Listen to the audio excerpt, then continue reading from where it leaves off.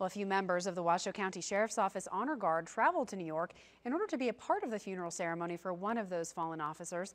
Adam Varahachikal spoke with them today after they arrived home and has the story from the newsroom. Adam? Well, Deputies Sita Singh and Lieutenant Sandra Barboza were picked to represent Washoe County law enforcement, and they joined thousands of other officers around the nation to pay their respects. As soon as our commander sent out the text message and the email, Sita and I were the first two that responded and said we'd go. Both Deputy Singh and Lieutenant Barboza were flown out to Queens for Officer Rafael Ramos' funeral on Saturday, and they say it was important for them to go.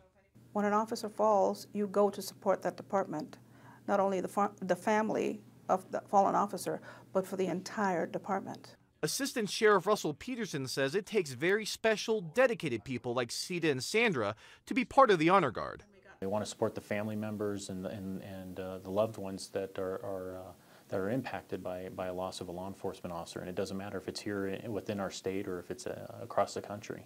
Thousands of other officers across the country joined Washoe County on Saturday. The members that we met from New York PD and other states that were there thought that it was amazing that we flew as far as we did to attend a service. They were amazed that we were there, and the fact that we would come this distance and leave the same day and come home just to be there to support them. They told me 25,000 people lined the streets, and the crowd was mixed with current and retired officers along with civilians. And here's an idea of how packed it was. We were still 6 blocks away from the church where it was held, and we couldn't move any further. There was that many people that we were surrounded by. And we were in the middle of the crowd. That's overwhelming, to understand how far away you are and how many people are still there.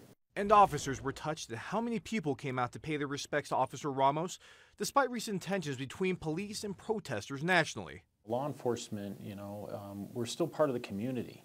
And we want to be part of that community. It just shows that there's still individuals out there that support their law enforcement and believe in law enforcement. And that I think speaks volumes.